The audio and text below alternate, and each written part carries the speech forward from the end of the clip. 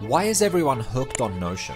Well, to understand this, let's talk about IKEA. The IKEA effect is a cognitive bias that causes people to place a disproportionately high value on products that they've partially created.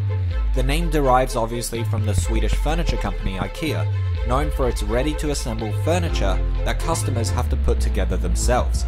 If you're addicted to Notion, or you're wondering where this productivity cult came from, then let's dive into the psychological tricks behind the IKEA effect and how Notion uses them to keep you using their software. Here's how Notion gets its users hooked and causes them to stay forever.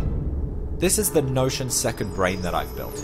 Obviously there's no data in here, this is a blank one when you download it, but I've built this template. And over the years, I've probably built a dozen or so different Notion dashboards to house my tasks, projects, and at this point, my entire life.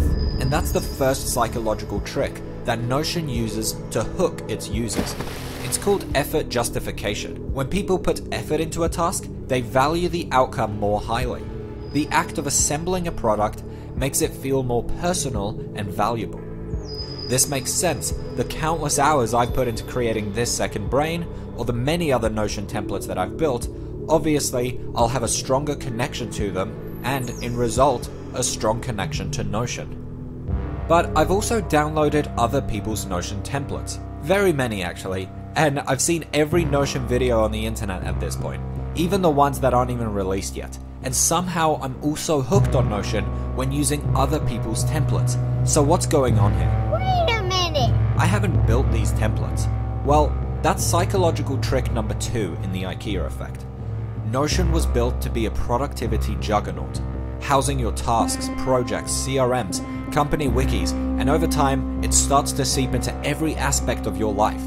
And over time, as I correlate ticking off tasks in Notion to seeing my life progress in the direction that I want, I start to love Notion even more. It's the achievement I feel when I work in Notion. Successfully completing a task, like putting the final screw on the furniture that I built, or checking off that checkbox property, can increase feelings of self-efficacy. This sense of accomplishment can make the finished product more valuable in the eyes of the builder. But wait, there's Asana, there's To-Do List, there's Google Suite, Dropbox, there's Trello, and the list goes on. Why aren't we as hooked on those productivity softwares? They do the same thing, right? Well, remember when you first signed into Notion? The free version or the pro version? You log in and it's just a blank document. There's nothing there. In Asana, Trello, and all these other Notion competitors, there's stuff on the screen. With Notion, they leave you with nothing. It's just fend for yourselves. Well, that's psychological trick number 3 of the IKEA effect.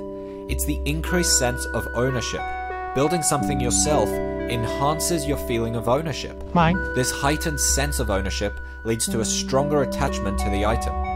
It's like being dropped on an island and forced to survive. Build fire, build shelter, and I realize this analogy is a bit extreme, but on day 28, when you've built an entire civilization on this island by yourself, you'll obviously feel a strong sense of ownership. And that's what Notion is doing. You're dropped on a blank page and forced to build something by yourself, with no help other than this channel, obviously. Subscribe. Now, let me tell you a story. Let me tell you something. Alright. Let me tell you something! Let me tell you something! When you were younger, did you ever build a birdhouse? I didn't. I can't build a lac coffee table and all you do is screw on the legs. But maybe you bought a pre-made one and painted it. You drew a little bird on the side, maybe some leaves, and a butterfly of course.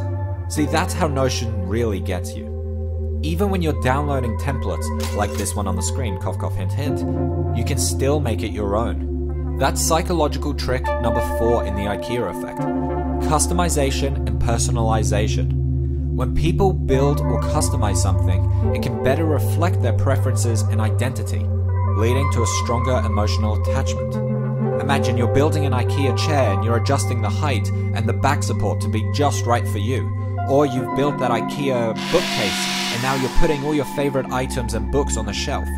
In Notion, you're adding your own projects in there. You're adding tasks, maybe adding widgets. But please, please do not add a weather widget. Do not do that. You are better than that. Don't do it. I know you're thinking about it. Do not add a weather widget. But over time, as you keep adding your data, your projects, your tasks, and then your entire life into Notion, you're bound to feel connected. and guaranteed to get hooked on Notion. Click this video here for a walkthrough of my Notion Second Brain template and see how you can become more organized, productive, and motivated.